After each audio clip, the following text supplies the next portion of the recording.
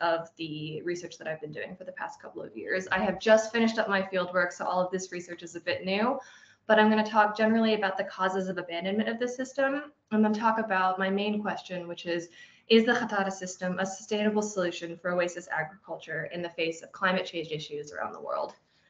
So to start off, what is the Khettara system? At its base function, the Khettara is a technology that allows water to be brought from the underground aquifer to the surface without using any external source of power.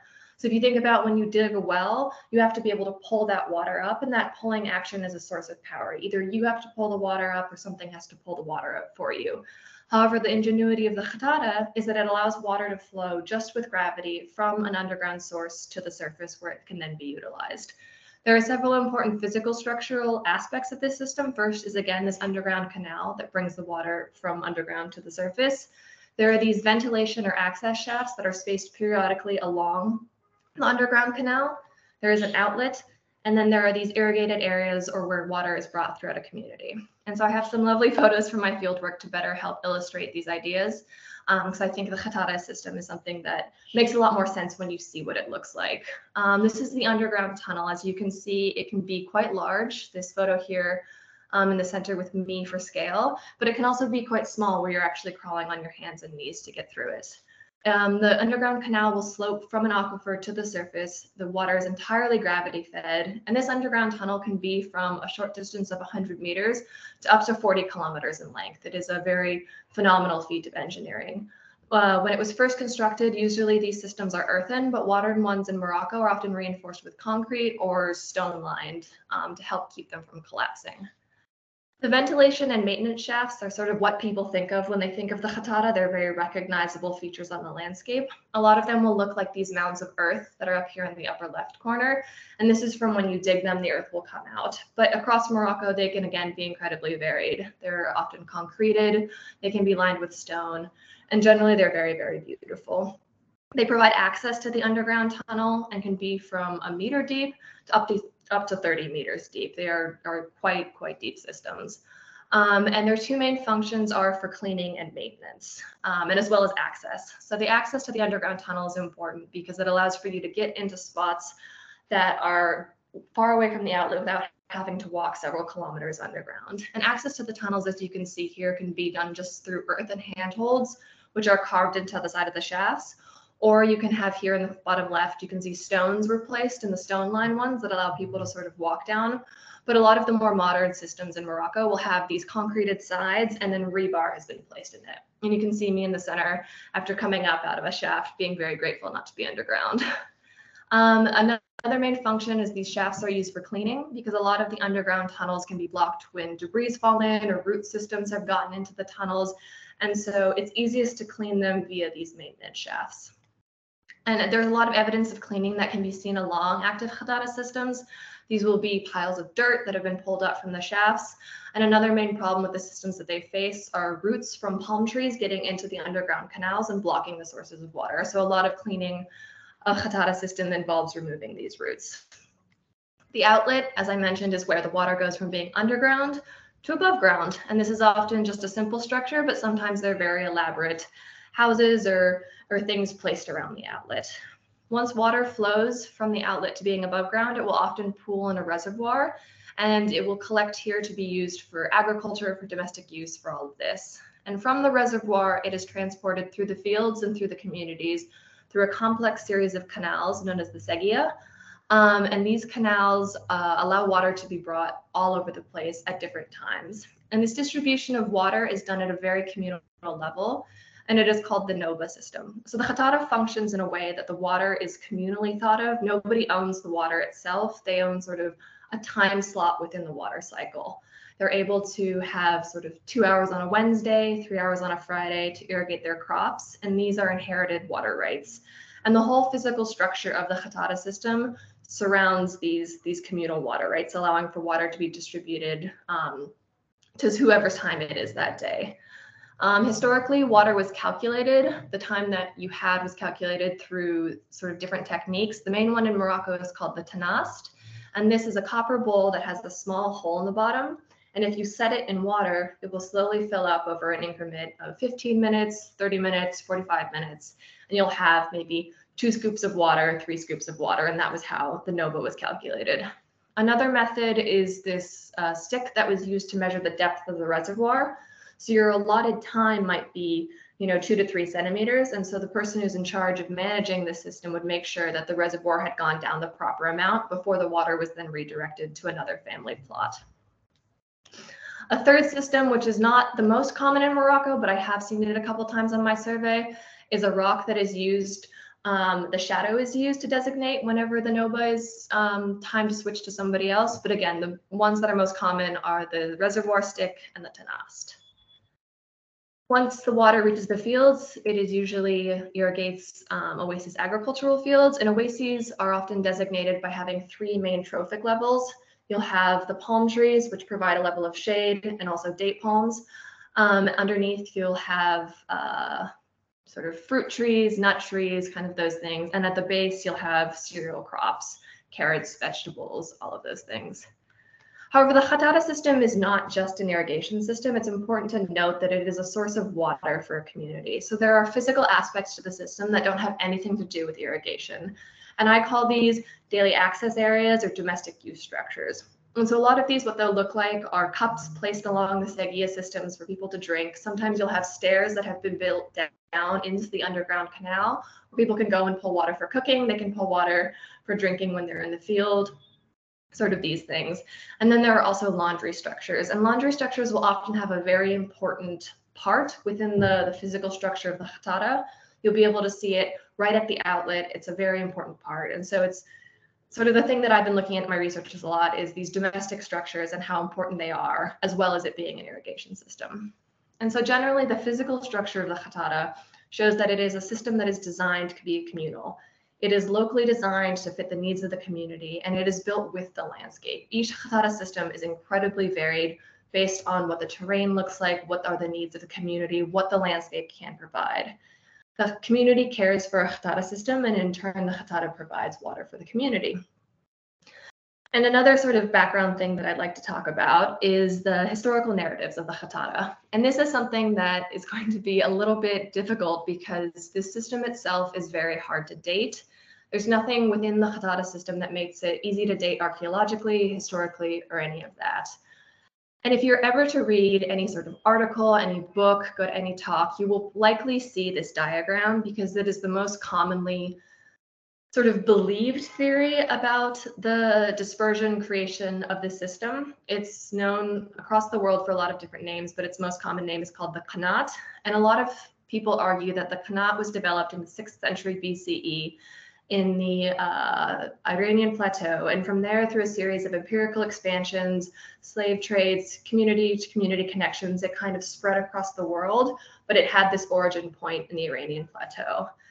However, there has also been a lot of scholarship recently and archaeological evidence and research that has shown that this might possibly not be correct. A lot of countries are arguing for there being independent nodes of development that are not connected to this central sort of diffusion point out of Iran. And so one of those is actually in North Africa. There's been an extensive work being done in Libya that argues that there's a pre-Arab development and even like one of the oldest developments of this system. China has also argued that they have the oldest one, and there are some in Peru that they argue predate. It's a very complicated history, and no one quite has the answers yet. But the Khettara system can be found through 46 countries around the world. It often has a local name depending on what country it is. In Morocco, it's called the Khettara. Across North Africa, it's often called the Foghara. In Oman, it's called the Aflaj. In Iran, it's called the Khettaras. If you get into China, it's called the Kanjaring. In Spain and in Central and South America, it's often called the Galerías. And in all of these countries, there are systems that are in use, and there are also systems that are in disuse. And it kind of depends on where you are, how many systems are still being used today by current farmers. In Morocco, the history is also not quite well known of when the Khettara was first used, who used it, all of these things. There are 3 main theories, and everyone will tell you that theirs is correct. The first main theory is that the Khettara system was first used around Marrakesh in around 1100 CE, and that it was brought to Marrakesh via a Spanish Andalusian engineer who was hired by the Almoravids to sort of create Marrakesh as this capital city. And so he built those very long, very impressive Khettara that you can see around Marrakesh. However, a lot of scholars will argue that there were actually earlier Islamic origins across Morocco that well predated the construction of Marrakesh, and they'll usually argue around the 8th to the 9th century. However, there's been a lot of study that argue that there might be even earlier origins of this system in the country that were used by the Amazigh people. And again, these are connecting to a lot of the studies that have been done in Libya and Algeria that show that this system, the Khettara system, well predated the arrival of the Arabs. So again, it's one of those things that no one quite has the right answer, and it would require a lot more study. But these are the three main theories of sort of when the Khettara system was first used in Morocco. But what people do know is that the Khettara system allowed for historical settlement of arid and semi-arid areas of the world. So areas where there was not river, where there was not frequent rainfall, all of these things, where there wasn't a spring system, the Khettara system allowed people to create settled communities, to produce agriculture, all of these things. And the studies of this system allow sort of historians, archaeologists, geologists, all of these people to understand the development and movement of technologies, as well as historical agricultural practices and adaptations to changing climates. And so after I've given that hopefully very brief introduction to the Khettara, I'm going to talk a bit about my research and how I became interested in this topic and how that has sort of formed and led me to the research project that I am presenting today. So I first came to Morocco in 2017 on a study abroad program. And the first thing that I was really entranced by was how similar the two landscapes felt. The landscapes were very similar, the cultures were very similar in ways that I was not expecting. And one of the ways that I like to show this is these 6 photos here. 2 of them are from Morocco and 4 of them are from my hometown in New Mexico. And I'll often send this off to people and see if they can guess who it is or which one is which country. The top 2 are Morocco, and then these bottom 4 are New Mexico. So you can see that the landscape is quite similar. But the thing that I was incredibly drawn to was the similarities between these irrigation systems that I had grown up with. In New Mexico, they're called the acequias, and I mentioned here in Morocco, they're called seguias. And I was just sort of fascinated by how the culture surrounding this irrigation, the construction of them, how water was managed, all felt very, very familiar. And that kind of just got me intrigued. And these have led me to the Khettara system itself. And this research project that I've been doing has spanned the last 6 years, but the one that I'm working on right now has spent the last 3. And I did a large remote sensing project, ground truthing fieldwork here in Morocco, and then a series of ethno-archaeological surveys. The remote sensing project was done through my University of New Mexico. And what I did was I looked at satellite imagery, freely available public satellite imagery on Google Earth or Google Maps. And I tried to find and map as many of the Khettara systems as I could see. As you can see, they're incredibly visible just by their physical structure. But I basically started by looking at any mentions of Khettara communities in articles, reports, news sources, historical accounts. I would look on Instagram, Facebook, and blog posts. I would sometimes look up #Khettara and see if anyone had mentioned it in their community, and that actually allowed me to identify a few sites. But my goal was to basically identify as many Khettara systems across Morocco to get a really holistic understanding of where it was used and who was using it. As I was doing this, I was also trying to identify if you could tell via satellite imagery whether or not the Khettara system was still active. And this is something that has been done previously in other countries, but I was seeing if it could be applied here in Morocco. Basically, you look at whether or not the system has productive agriculture at the end. You can see here that these systems in image B are all very, very abandoned. They haven't been used in a while, and there's no agriculture at the end. Versus this one in A, which you can't quite see on satellite imagery, but it ends in this very productive agricultural oasis. The other way in which you can tell are looking at the ventilation shafts themselves. As I mentioned, Khettara systems that are still in use will often be cleaned, and the evidence of this cleaning will be shown in very clearly defined rings, as well as dark ventilation shafts. Khettara systems that have been abandoned will have a less clear shape to them. And overall, this map, or this project resulted in this map, which I'll talk a little bit more about in the results. But this was just trying to understand sort of the distribution and use of the Khettara system about Morocco. After creating this, I came to Morocco via the Fulbright grant and the American Institute of Maghreb Studies. I'm working on my master's at the University of New Mexico. And then I'm affiliated with an organization based out of Tefraut that is called AIDCO. And through this, I was able to do a project that was based in a theory of archaeological research called community-based research, which sort of advocates for involving descendant communities within the research practice themselves. And the Khettara system is a really great system to use this sort of archaeological practice because the heritage structure itself is often still used and by people who today and people whose parents have been using it and grandparents have been using it. And so the heritage structure is deeply intertwined with the community itself. And basically what my community-based research meant is that I went out into a lot of communities that I had identified on the remote sensing, and with members of the community, if this was farmers, if this was people who worked in the local associations, if this was just people who I had encountered through the massive WhatsApp network of Morocco, they would sort of walk the system with me and they would explain the different histories associated with it, the problems that they've been facing, sort of all of these different aspects of the system. And I wanted to have this be an important part of my research because I think archaeological research specifically, and a lot of research on a whole into the Khettara system has often removed the voices of the community members who are still using it, despite the fact that it is an incredibly community-based system. And so for my research project, I wanted to make sure that the voices of people who are sort of at the forefront of this, who are using the system every day, who are deeply impacted by this research, were the ones who would get to sort of tell their stories. And throughout my Fulbright, I was able to visit around 468 Khettara systems throughout 96 communities in Morocco. You can see here in the map, the systems that I visited are the blue triangles, and then the ones that are in yellow are people that I was able to do interviews with, but I wasn't able to go see the system itself. I focused mainly on the Anti-Atlas because that is the area that has received the least amount of scholarship attention. There has been several reports in the Tafalaut, but the Khettara of the Anti-Atlas were sort of less researched. And then here are the results of this very large project. The first part of this project was looking at how many Khettara in Morocco. And this was actually a really difficult question to answer because it is not clearly standardized how to count these systems. A lot of scholars will count them based on the outlet. A lot of people will count them based on the mother wells. And a lot of people will count them on the individual branches.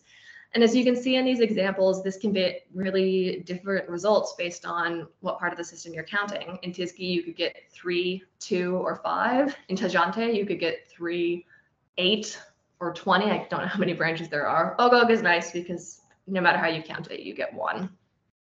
But generally, there are, if you're counting the outlets, there are around 2,000 in Morocco. If you're counting the mother wells, there are around 2,700. And if you're counting the branches, there are around 3,300.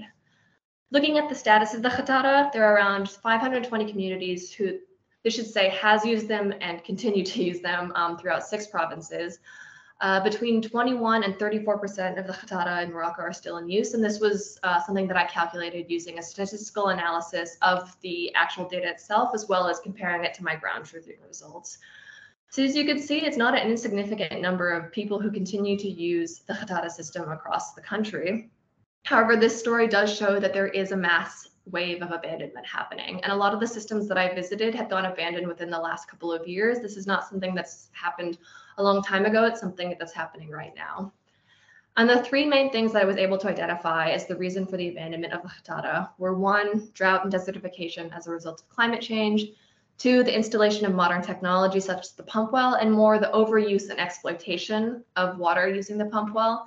And then 3 is emigration and social change. And so a lot of the abandonment of the Khettara depends on the fact that the Khettara requires a very stable aquifer level. And the aquifer is something that is recharged annually, usually by snowmelt in the high Atlas. But if the recharge is not able to happen, the aquifer level can drop, and therefore the entire Khettara system can become sort of unusable. One of the ways in which an aquifer level can drop is through drought, just not enough rainfall. And in Morocco, as everyone knows, there has always been droughts in Morocco, but recently, within the last 30 years, as a result of climate change, the droughts are happening more and more frequently, and they're happening with a lot more intensity. And so as a result of this, a lot of areas that are already very sort of on the edge are experiencing very drastic effects of these droughts. The pump wells, however, are something that is affecting the Khettara system even more. These were technologies that were introduced to Morocco during the French Protectorate around the early 1900s. And there are some benefits to the pump well. They're able to provide more regular and consistent access to water. However, the issue with them is they go deep into the aquifer and they pull up water very, very fast. And this disrupts the natural cycle of recharge and can very easily overexploit the aquifer. And what this means is that if you have sort of 100 people using one Khettara system, and then you have one person put in a pump well, say for a watermelon farm or just for their own personal consumption, that one pump well can drop the aquifer level enough that all 100 people who were using one Khettara system now no longer have access to that Khettara. And now all of these 100 people who want to continue doing agriculture have to start putting in their own pump wells, and that just continues the cycle of overexploitation of the aquifer. And a lot of the pump wells in these areas are not regulated. There is illegal pump well usage and placement all across Morocco. And another big thing is not actually about the physical structure itself, but it's sort of emigration and social change that is happening in these communities. And a lot of that has to do with the introduction of newer technologies and the privatization of water. As I've mentioned, the Khettara system is a very communal system that relies on the community to care for it. However, as water becomes privatized and people's sort of views of this system shift, it sort of disrupts this ability for this system to function. Another issue is a lot of emigration to cities has resulted in there not being enough people to clean the canals, and therefore if the underground canal gets blocked and there's no one there to do it, the Khettara system might again become abandoned. And I think one of the things that I want to point out from my research is that in a lot of these areas, drought was not the major reason for abandonment. It usually was over-exploitation of the water via pump well. The communities that were still using this system will often have significantly less pump wells and do truly have a communal view of water, and sort of those things haven't changed. The Khettaras historically is a much more drought-resistant technology and has been able to be continually used through long periods of historical drought. And so that was sort of one of the things that was sort of really striking to me in my research. However, this is not to say that the Khettara system is not still used all across Morocco.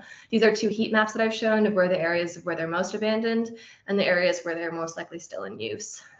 And in all of these communities that I visited that are still using them, they still do strongly hold this communal view of water. The NOBA system is still in place, this idea that the Khettara system belongs to everyone in the community, that the water belongs to everyone, is still held very strongly. A lot of these places will practice sustainable agricultural practices and sort of have this idea that the Khettara system and water in general is something that works with the landscape rather than against it. And this allows for them to be in very volatile areas and work in very harsh landscapes and be able to provide food and water and all of these things for their families. And another thing that I'd like to talk about is something that has been sort of unique to Morocco, and a lot of the scholars that I've talked about in other countries have not seen this, and this is the communal pump well. And this is something that I think is an answer for a lot of the issues in these communities, because the truth is that currently there's just not sufficient water, and the Khettara system is often not providing enough.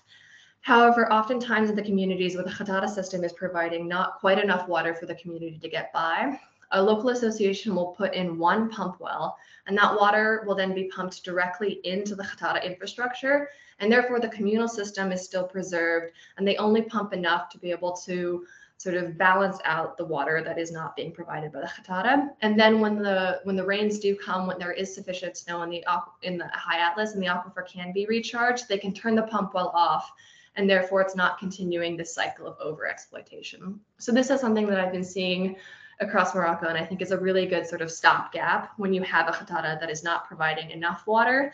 This sort of lets the Khettara be in use long enough until the drought is able to end and like the waters are able to come via the rains.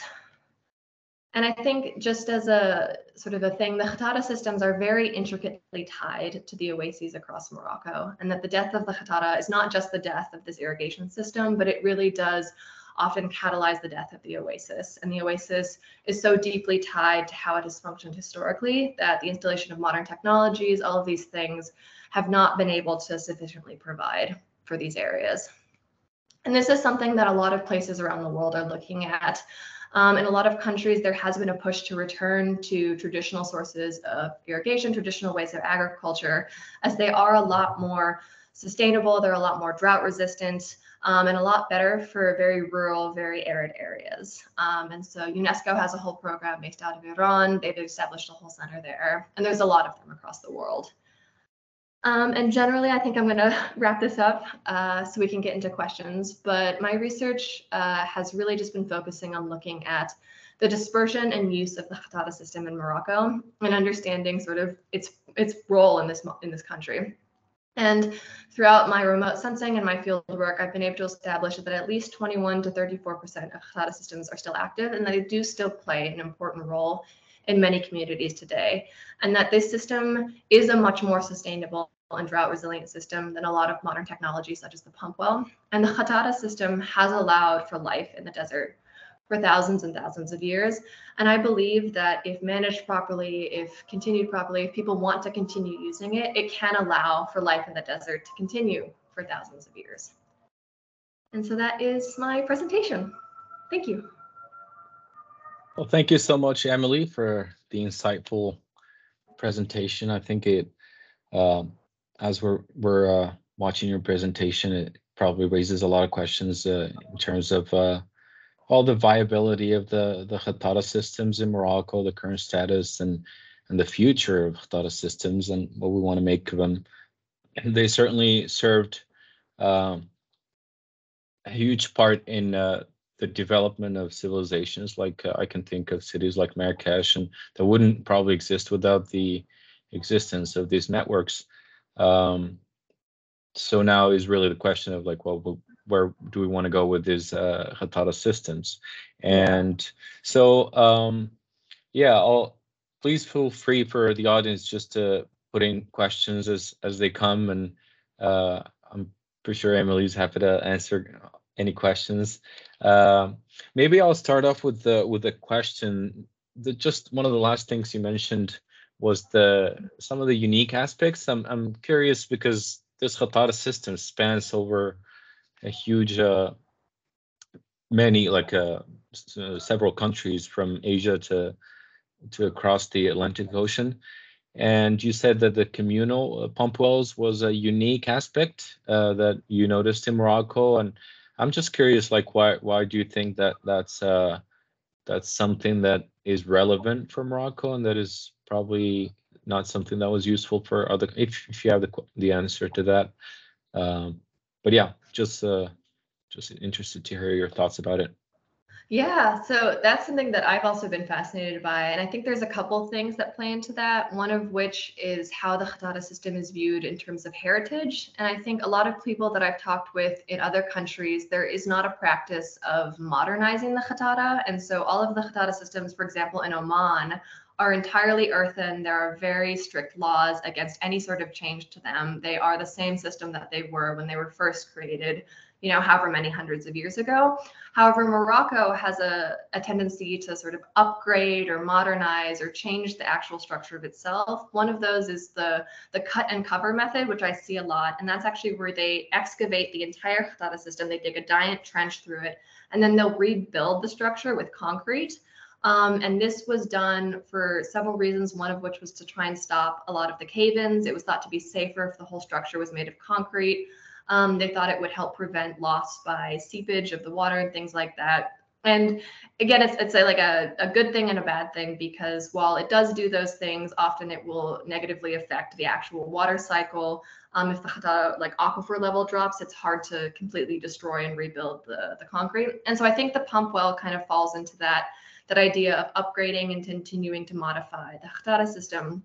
And another thing I think is important and unique to Morocco is the local associations. And I think there's a lot of people, there's actually a scholar here, Kirsten, who's doing a research project looking at all of the local associations, NGOs, across Morocco, from being very, very small ones to bigger ones, and how they work within the sort of communal a lot of these communities. And I think this is something that is also very unique to Morocco, is how much power and how important a lot of these local associations are. And they're the ones who are putting in the communal pump well. So I think it's a combination of heritage practices and heritage management, as well as the power that local associations have in Morocco. Thank you. Thanks. Maybe just another question. When we think of the abandonment of Khettaras and just 30% or around 30% still being used, I know that the government is trying to rehabilitate and just bring back some Khettaras to life.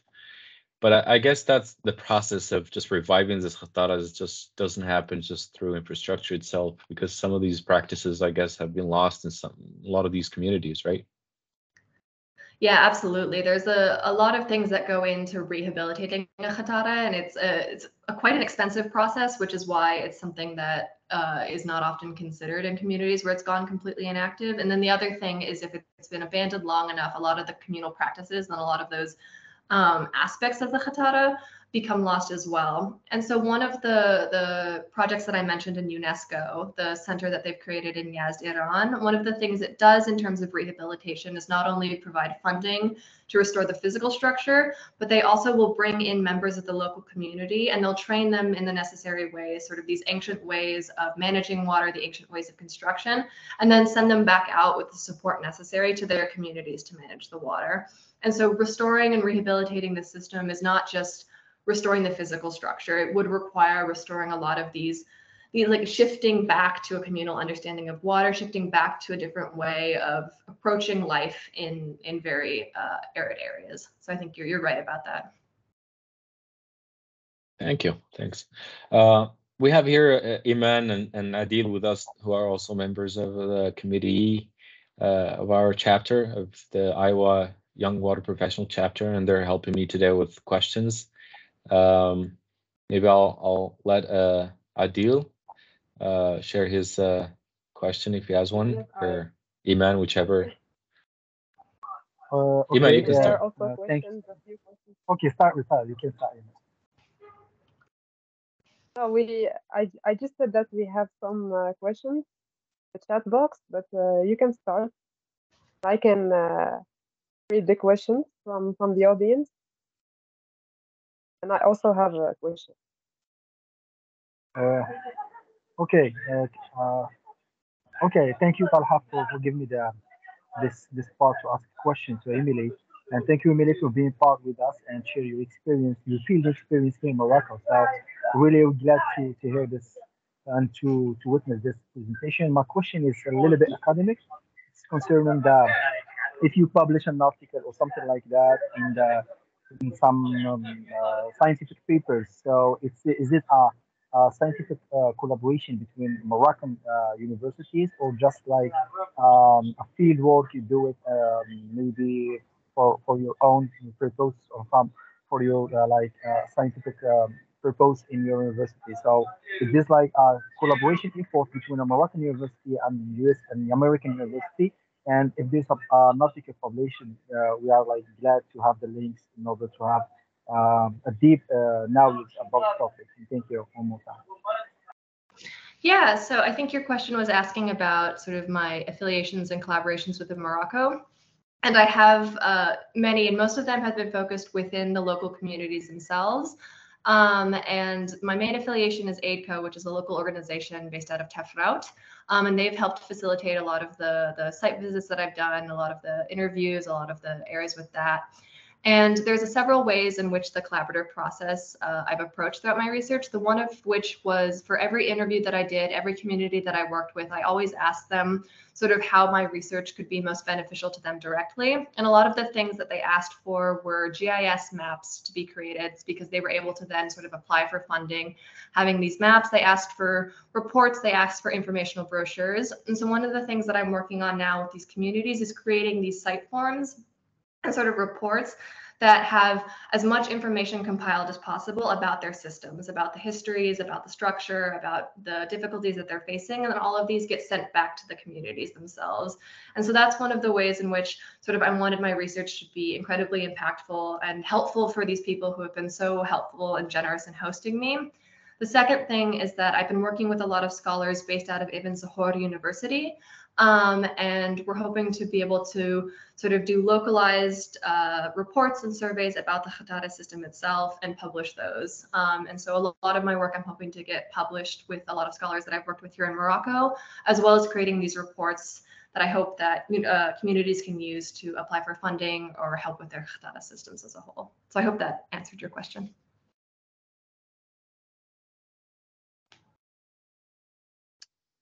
I think Iman has another question to ask.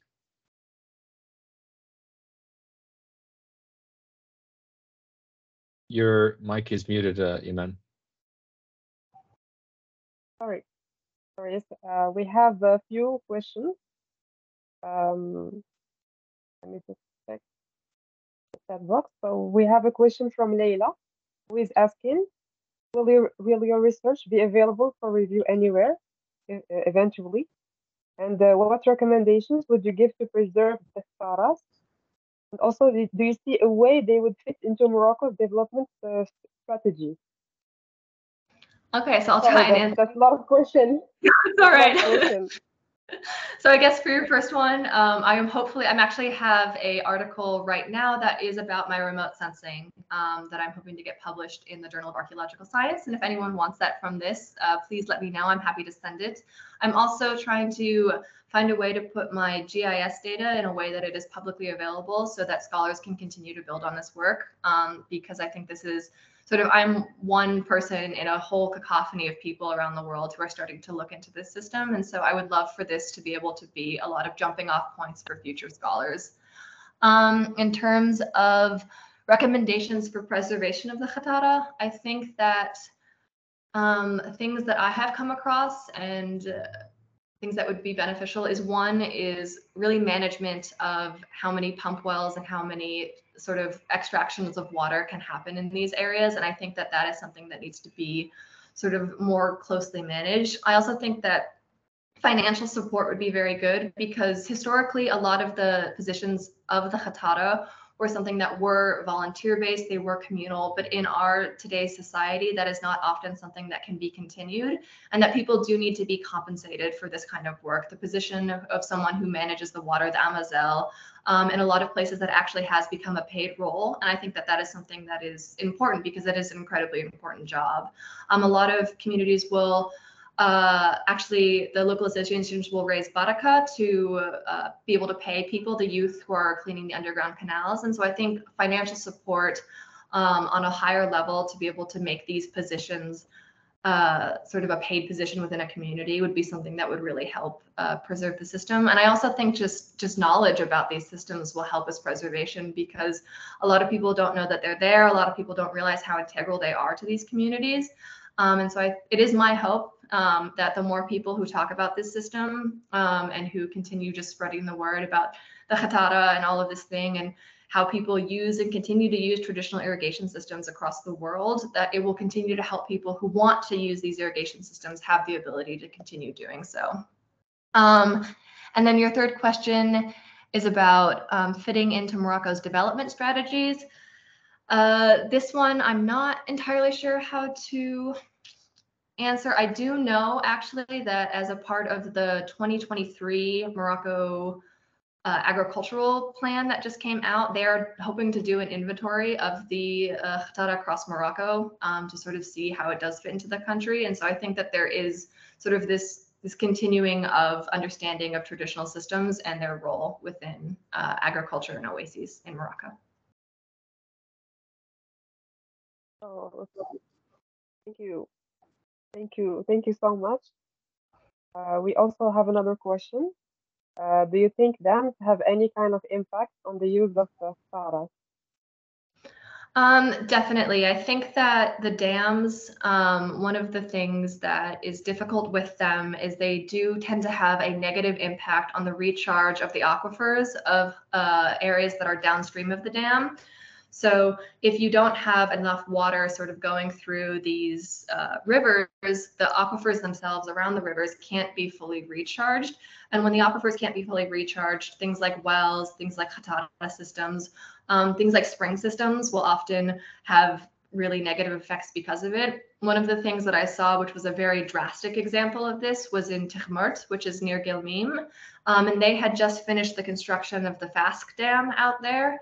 And the 2 spring systems that fed Tikhmert were sort of actively dying within those 3 months process. So I had come there, and the man who was showing me out there, Brahim, he had crouched down next to one of the spring systems and had poked at it. And he said this was flowing just yesterday. And it was, there was no water coming out of it when I was there. And so I think that was one of those very concrete moments where you see just how drastic the effects of something like a dam can be. And it mostly is it's because it affects the recharge cycle of the aquifer. It really disrupts that natural cycle. Thank you. Thank you so much. I personally have a question about, because you spoke about Khettara's preservation and sustainability. Since the use of Khettaras requires both physical effort and also unique know-how. So do you know if this know-how is passed on to younger generations, for example, through awareness campaigns or training younger people? Yeah, so historically, how the knowledge was transmitted was just sort of genealogically. It was from father to son, from grandfather to son, and this was sort of something that stayed in the family. But as there was this disruption around the world in a lot of use of this system, it has been something that has required sort of a more like teaching process, and that people need to sort of relearn this. And this, I haven't really seen anything about this being done in Morocco, but there are organizations around the world that are doing this, again, through workshops, through official schools, through all of these sort of things, through just informational flyers and things like that, because it is something that has been disconnected, that sort of line of how things were normally passed down. And so I think that's what a lot of organizations are looking at, is how do you train people in this kind of knowledge? And so the organization that I work with, AIDCO in Imi Tizgi, one of their projects that they'd like to work on is a training center, because they think that it would be incredibly valuable as a way to pass on this information to sort of the youths in the community, especially in Tefraut, is just a different way of training people, because the world, it is different now. And so there just needs to be a different way that this knowledge is passed down. Great. We also have thanks, another Emily. question. Yep, go ahead, Iman. Sorry, we have another question from Adi, who asks, did you get in touch with IWA, which is an for artists in Morocco? I'm sure they will be glad to collaborate, and that could provide you with more data. Yes, so I'm actually going to be attending a conference that is hosted by them next week in Ouarzazate, and this will be the first time that I'm able to officially meet members of IWA, and I'm very, very excited because they've been someone that I've been hoping to meet with and collaborate. So yes, next week I will be meeting with them. Perfect. That's great. Over. Maybe I was thinking for maybe regions or areas where restoring Khettaras into their original use is probably not as relevant, and I'm thinking mostly Marrakesh, because that's where I am now, and we have neighborhoods like Mohammed or mostly like east or southeast of Marrakesh that where Khettaras have been neglected, or there are golf courses or developments that have taken their place. I'm thinking now there's this trend of ecotourism and this huge interest in this alternative tourism. So maybe there are other ways to make use of the Khettaras and make them useful for today, or for cities where they're not relevant anymore.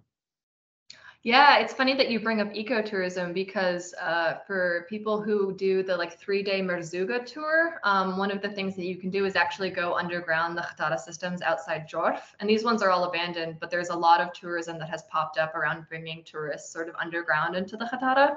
And so I actually had a friend who just did one of the Merzouga tours, and he got really excited because he was like, oh my God, Emily, I went underground in one of the Khettara. So that is, I think, one way in which the Khettara systems in those areas are experiencing tourism. But another thing you've mentioned is just people are interested in different sort of forms of agriculture in all of this. And so AIDCO, the organization that I work with, they are collaborating with a group, an international group called Slow Food, and Slow Food does tourism throughout the world, and it's called slow tourism. And one of the things that it focuses on is looking at these sort of different agricultural practices, different sort of styles of living that are a lot more sustainable. They're a lot sort of, again, slower. It's called slow food, but it's trying to understand that the way that we do the world right now, which is very fast, which is very sort of, you know, producing things very, very quickly and producing new things and consuming things very quickly might not be the best and might not be the most sustainable. And I think the Khettara system fits perfectly into that. It is something that shows a very different lifestyle that people have been using for a while that does not fit into that very fast-paced mindset. And I do think you're right that there are a lot of Khettara systems that are not going to ever come back to life, like the ones around Marrakesh. The Khettara system is not a viable option for providing water for Marrakesh anymore. It is not sufficient for the number of people that live in Marrakesh or the infrastructure that Marrakesh requires. And so things like that, for bigger cities, I think the system is definitely not a viable option, but for rural, arid areas who want to continue living in this sort of practice, the Khettara system does provide a way to do that.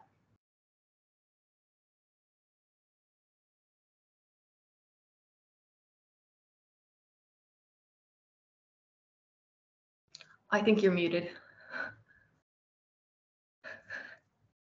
It's easy to miss that. No, of course. Well, thank you for answering that. I don't know if we have any other questions. Well,